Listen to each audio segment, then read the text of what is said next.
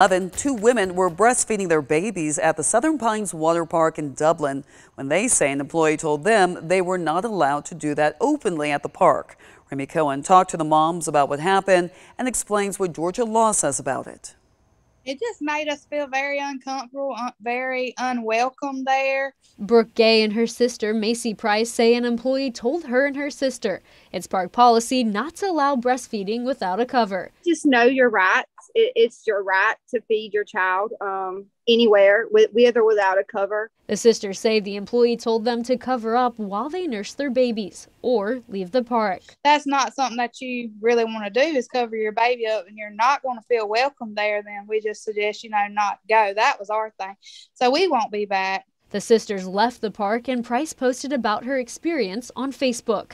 Users shared her post more than 300 times. Leah Giddens, who currently nurses her 4-month-old daughter, heard about the sisters' experience. Really rubbed me the wrong way when I heard about a mom who, like me, was probably just doing the best she could, being told that she didn't have a right to be there with her children. So what does Georgia law say about breastfeeding? That quote, "The breastfeeding of a baby is an important and basic act of nurture, which should be encouraged in the interests of maternal and child health, and allows a mother to breastfeed her baby in any location where the mother and baby are otherwise authorized to be." I think education is just a big thing.